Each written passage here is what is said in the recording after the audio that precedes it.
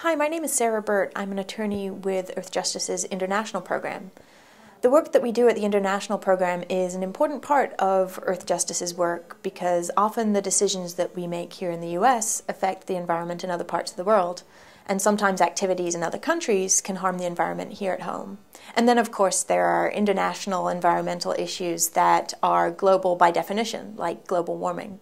So what we do in the international program is use our environmental and international law expertise to protect the global environment and also to help lawyers and activists around the world to do the same. One example of the work that we're doing at the international program is working to reduce our increasing dependence on oil from the Canadian tar sands, which destroys important ecosystems and also increases the contribution that our fuel consumption makes to global warming.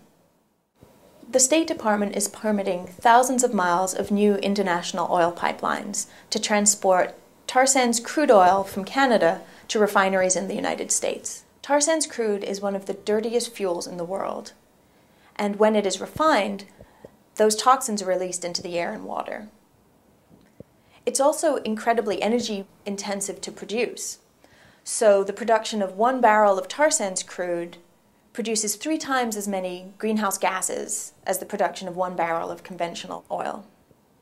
The State Department's decision to permit this expansion not only commits us to another generation of dependence on dirty fossil fuels, but it jeopardizes the international community's work to combat global warming.